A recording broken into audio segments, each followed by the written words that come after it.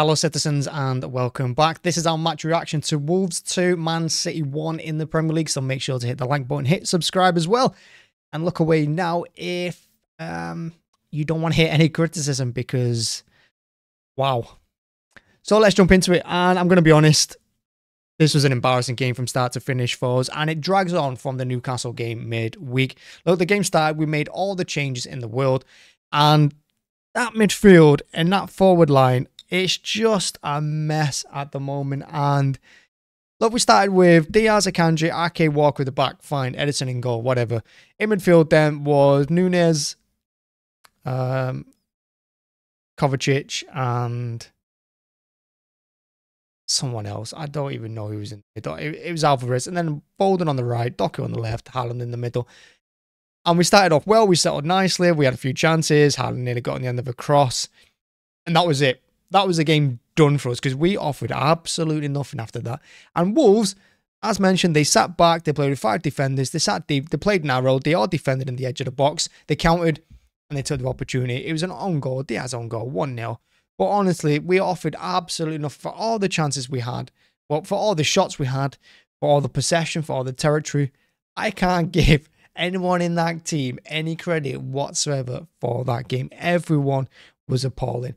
And I think it all comes, like I said, from the Newcastle game, where we let Newcastle score first, their fans get on top of it, and we just don't react to it, and we offered very little. Did the same here. Wolves got in front, their fans then got on board, and they celebrated every tackle, every challenge, every bit of time wasting, and we just didn't react to it, and we didn't give anything whatsoever, and we didn't deserve anything from that game. In our midfield today, Alvarez, Nunez, and Kovacic, it just didn't work. Let's be honest, it didn't work. We had very little, essentially. And the ball, most of our attacks went down the left-hand side with Doku. He was dreadful today. He gave nothing going forward. He didn't help Ake going backwards, which didn't help Ake because Ake got battered today by Neto on that left-hand side for his pace. Ake couldn't live with him at all. And Doku just wasn't offering. Like, he wasn't offering, he wasn't going back, he wasn't helping out. They'd hope he jogged back, didn't try back properly, and that left Ake exposed him all the time down the line, and we got punished for that. Multiple occasions we got punished for that. And again, in midfield, Kovacic, you know, he's not a central defensive midfielder. He's like a Gundogan type of player who's going to float in between spaces, offer a bit of creativity, hold on to the ball, you know, and break up counter-attacks when you can. He didn't do any of that today. He did nothing whatsoever, Kovacic. Yeah, he held onto the ball a couple of times. Yes, I saw him pass the ball, but offered nothing. Alvarez was hindered by the fact that Foden on the right-hand side kept drifting into the middle. In an already packed space, Foden would drifting from the right, and he would get in the way of Alvarez. He would get in the way of Kovacic. And in fact, Wolves' first goal came from the fact that Kovacic tried to play the ball forward to, I think, Alvarez or Haaland, and Foden got in the way of it, and it bounced free, and Wolves were the one that benefited from it. And Foden just didn't stay out on the right-hand side today. He wanted to drift into the middle, try and help out, and the space was just so condensed that we couldn't do a single thing. So that's why all the attacks went down the left-hand side with Doku, who, again, did absolutely nothing, because we didn't have a right-hand side, because we only had Walker on that side, you know? So it's Walker's responsibility to attack and defend completely on his own on the right-hand side, and he struggled again against Hwang, and whoever else was on that side for them. And in the middle, like I said, multiple occasions. I mean, Akanji looked our most dangerous player today. Akanji playing 1-2s on the edge of the box, having shots from 30 yards, trying to cross the ball in towards the end of the game. Diaz as well. I saw Diaz on 2 or 3 occasions try and get on the end of through balls because there's no one there to pass to. Everyone's being marked. You got Haaland being marked by 3 players, who, by the way, Dawson played a phenomenal game for them today. Probably man of the match. Haaland was marked by 3 players, so he couldn't do anything. When he got the ball, he was trying to feed through to Alvarez or Foden or Doku or whoever. But again, because they were all pushing into the middle and there's no width, there was just nowhere to go. So all our shots ended up being outside the box pretty much, and any shot on target was just poor and just easy for Sarr. And that was the first half. That was just the first half.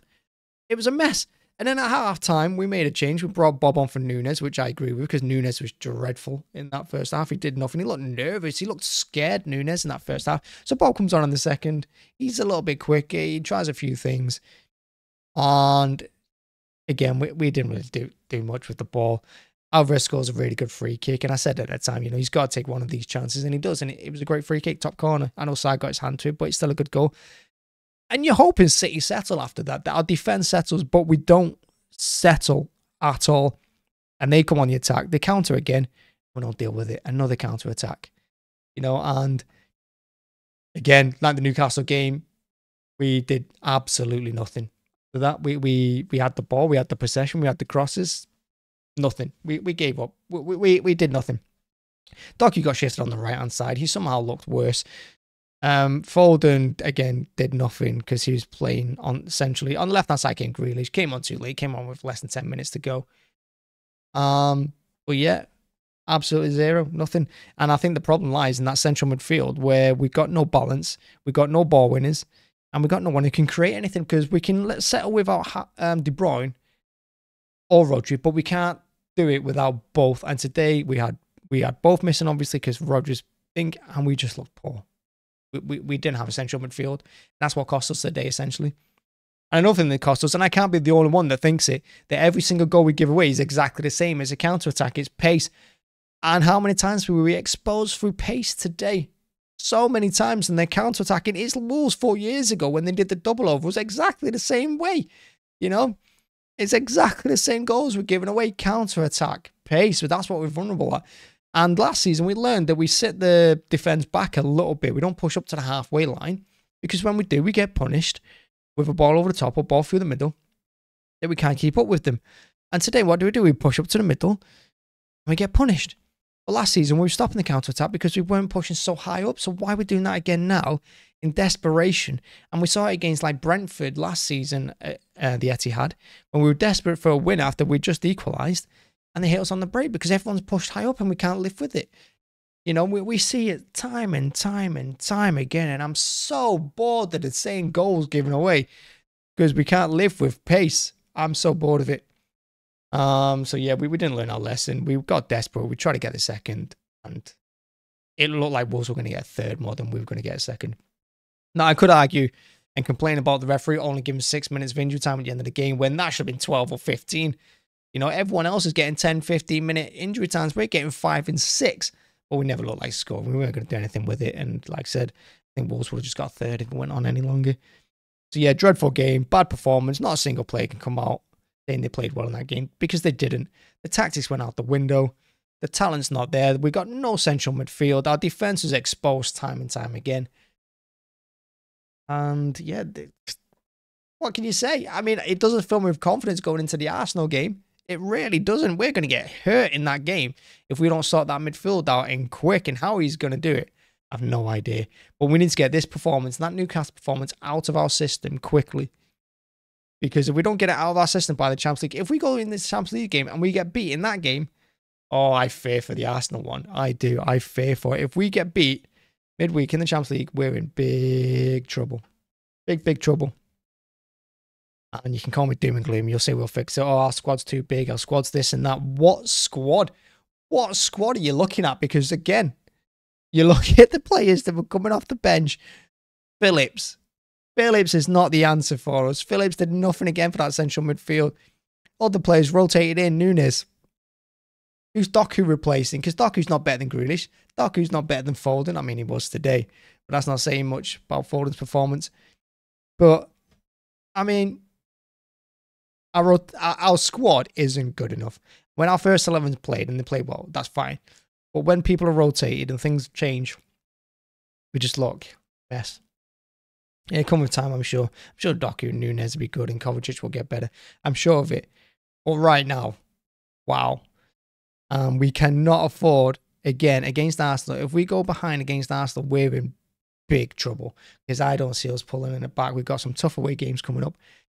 And that's the thing. Like we saw against Newcastle, like we saw today, when we go behind and the crowd get behind the opposition, we struggle hard. We really do struggle. Because they're playing like their lives depend on it, and we just look desperate at occasions. That's what it looked like, desperation. It's not good enough. I said that's the match reaction.